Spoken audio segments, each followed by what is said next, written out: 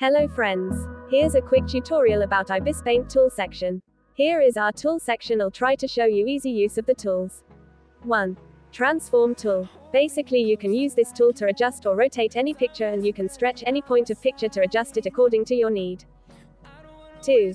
Magic wand. This is a very useful tool for me whenever I am in hurry. Simply tap on this tool and select that color with you wanna draw or edit. If there is any unnecessary area which you wanna remove, then you can do it from selection layer. Open layer section. Go in upper first layer. Your selected area will turn into color and you can remove or draw on whatever you can select. Once you're done, go in empty layer to draw the paint spread through the selected area only. This will save your time.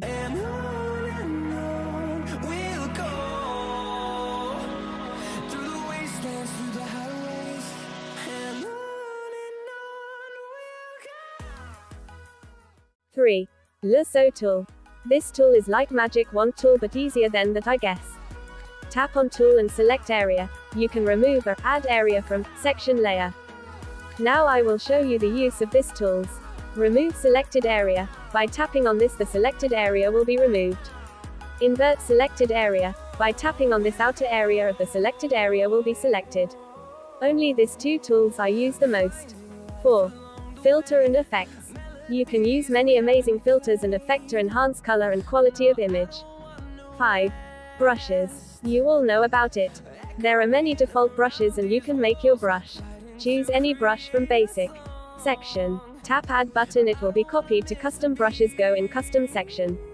Tap the right side arrow of brush to adjust the parameter of brush. You can add any brushes by its QR code. Tap on custom section. Tap 3 dots of up right corner. There is import brush option. You can add brush by selecting its QR code there. If you wanna remove and brush, tap on it and there's delete option on top left side. If you wanna blend colors, then always use brush on 50% opacity or lower than it. 6. Smudge tool. You can blend colors by using this tools, but I suggest you to use this in lower opacity. Here's a lot of smudge brushes are available and you can make your smudge brush just like drawing brushes. 7. Eraser. Again, here's many useful eraser are available. You can use it to create something like this. 8. Blur tool. You can use it to blur some sharp pixels or background. It will help to unsharp the lines. 9. Liquify pen. Most useful tool for me whenever I want to adjust the small details of the picture. Tap on it and start adjusting the picture. Easy. 10. Color bucket. Tap on color wheel. Choose the color. Tap on bucket and wherever you will tap, it will fill that area with color. You can use it after using lasso tool and magic wand. You can fill the selected area with color. Honestly, I don't use it. 11. Text tool. There's many fonts and you can add text in your image. Also you can use effects on text to make it cool and 3D. You can adjust shape and size of text by tap on transform tool. 12. Canvas. This is useful to trim the image without spoiling its picture quality.